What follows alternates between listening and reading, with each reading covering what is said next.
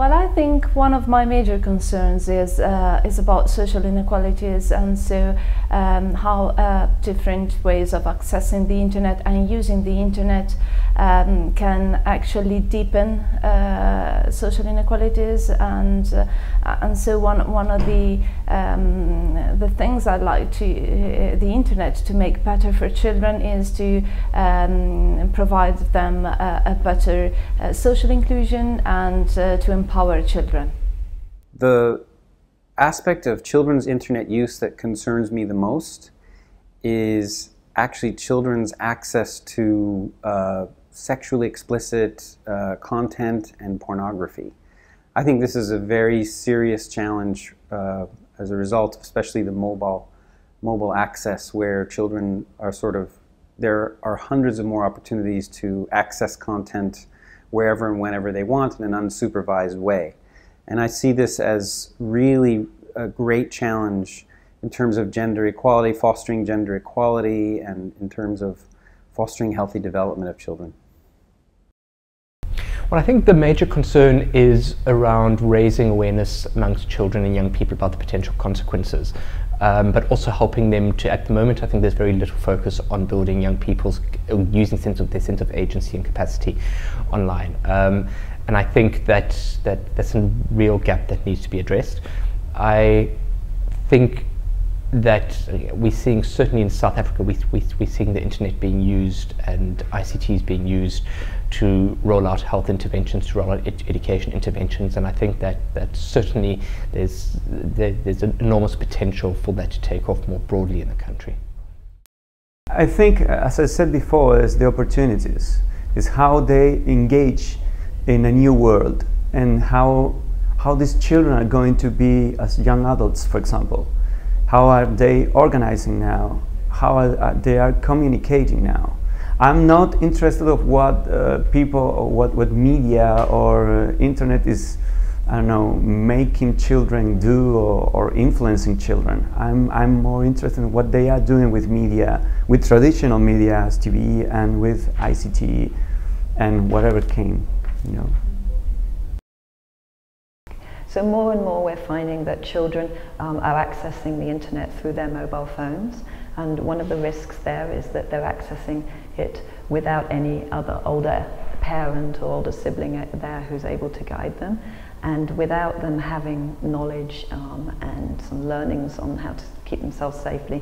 That is one of the risks that concerns us about that. So getting that sort of digital literacy in place at younger and younger ages is part of the challenge that we see.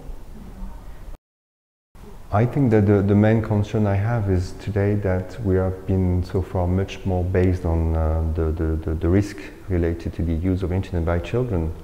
But I think that what should be leading the development of policy is how to actually support the positive side of it. I think there's much more positive and promises around this technology than there are risks, and we should not focus only on that risk. I've got two equally important concerns. One is, I don't think children know enough about, and parents don't know enough about, the positive stuff, the really good stuff that's out there that can make the internet the wonderful thing that we know it to be. But we know it to be because we are kind of addicted and regular users. So getting more messages out about the positive aspects of the internet, very, very important. But equally, there are genuinely bad things happening to kids on the internet, and we've got to deal with those too. It's not either or, we have to do both. I think it's a great opportunity for children to really interact with each other across borders, across different cultures, across socio-economic boundaries. I think it's a great opportunity to learn about different cultures, but also seek education online. I think something that worries me is peer violence online and cyberbullying, for example. And sometimes I think using the internet or mobile phones in different ways, children may not be aware how their messaging comes across, and maybe they are not using it in a way to intentionally hurt somebody else, but maybe they are, and I think they're sometimes not aware of it. So that worries me a lot.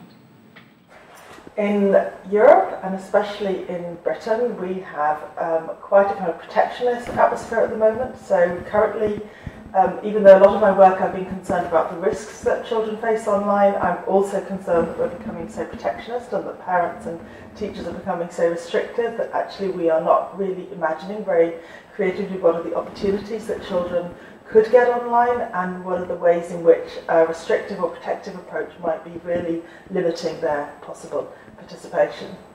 So in terms of the opportunities, I would love to see more children's online activities that are creative, that are imaginative, that are stretching them, that kind of offer pathways to learning and that are not predominantly repetitive or indeed provided by the private sector. So more public investment would be a benefit. Probably what concerns me most is how limited their use is in many ways. So it is limited to in terms of the activities they do. I think I would want to see them do more of more creative activities. So actually, I think I'm going to answer this a little differently than because I do study commercial sex trafficking and bullying and some of the major problematic uses of internet. But the area that most concerns me is learning. I think that we haven't leveraged the potential for learning online, and so I think that a lot of time is spent in entertainment, and we could somehow harness that into something a lot more productive and meaningful for children.